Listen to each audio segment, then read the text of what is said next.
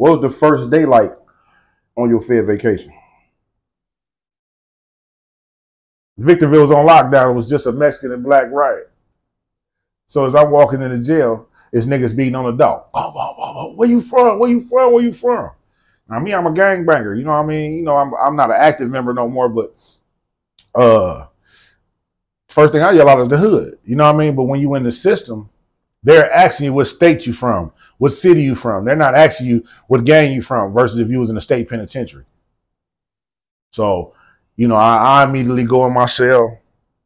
They sell me with my boy Al. To this day, still good. Well, hold on for a second. We got to break this down because if you forgot, a lot of people green to this. So we schooling y'all on the feds. Yeah. You know, this topic is my Fed vacation. This podcast is my Fed vacation. So we hipping y'all to some shit, and I'm gonna take it slow in the first couple episodes to put y'all up on game so y'all understand where we're going in the following episodes.